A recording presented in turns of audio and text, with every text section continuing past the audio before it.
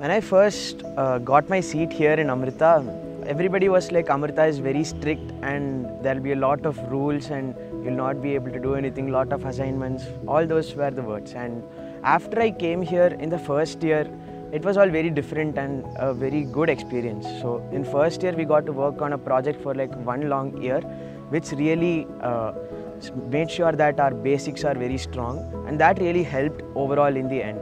And in second year, we have this tech fest of our college called Anoka, and I got a chance to work in a team, WMD, where we get to code for the entire registration process, the payments and everything. So getting real world experience inside of college and hosting all those apps in Amrita's servers itself, that was a real experience. And when I got my interview call for the Google internship, that time it was third year, I clearly remember, and that was when we had all of the important courses. So that time the entire CSE department was very supportive to help me prepare for the interview, and that was really helpful.